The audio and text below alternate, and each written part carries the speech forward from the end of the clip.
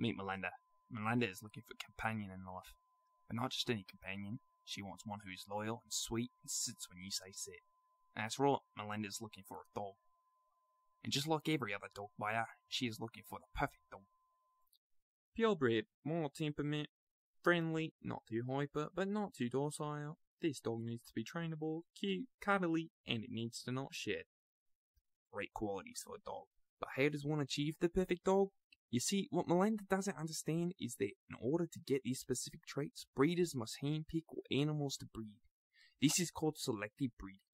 And while it can come with reward of a perfect dog, it can also come with consequences, such as health problems or physical defects. These issues caused by overbreeding are a problem within the breeding community today. It is my hope to help spread awareness to Melinda and other dog buyers, as well as those breeding dogs, the issues of overbreeding, and help describe what can be done to prevent this. Overbreeding and the health problems associated are typically caused by inbreeding. This usually happens when a breeder is attempting to breed purebred animals. It also happens when a breeder tries to recreate a specific trait over and over. However, just as with humans, inbreeding puts one at higher risk for physical or mental deformities, which can be detrimental to the human or animal's life. For example, the Labrador Retriever are one of, if not number one, sought-after dog in America today. They have traits that people like and will pay for, and breeders see that. This, however, has led to the overbreeding of this breed. They are now prone to ailments such as hip dysplasia and other debilitating diseases. Due to their high popularity, irresponsible breeders may continue breeding these animals with these physical ailments in hopes of retaining their other desirable genes. However, breeding animals already born with mental or physical deformities can pass along these traits to their kin. This leads to a vicious cycle that eventually weeds out important traits that have been disregarded due to the search for specific traits. It also leads to high chance of these ailments within animals. This is why breeders, as well as buyers, need to be picky when it comes to breeding. How should I go about purchasing a dog then? How can I avoid supporting overbreeding?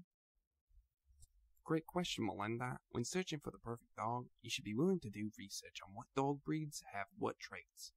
Determine which dogs have the best traits for you. Once you have a list, you are ready to begin your search. First, consider whether or not you would be willing to take a shelter animal. This way, you can not only support your local shelter and save the life of a wonderful animal, but you can also avoid the supporting of overbreeding. If taking in a shelter animal is not for you, that is okay. It is a big commitment, and one not everyone is willing to make.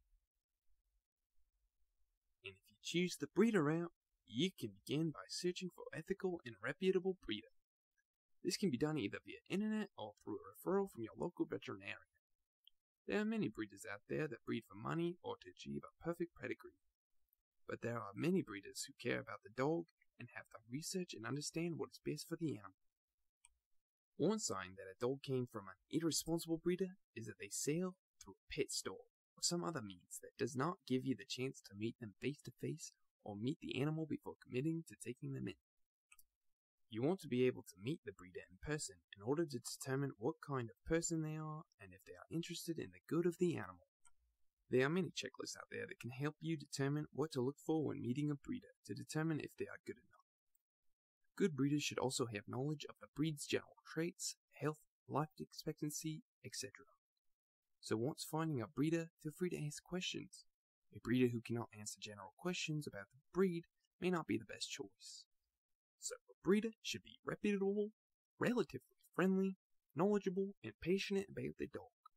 Looking for these traits and following before-mentioned guidelines will help you steer clear of those who overbreed, such as puppy mills, etc.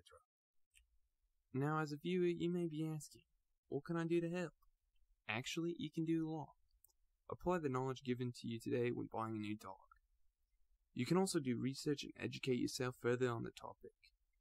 You can also help spread the word, tell others about the issue, and recommend this video to others. Helping to educate others will hopefully spark a change within the breeding community to help prevent overbreeding.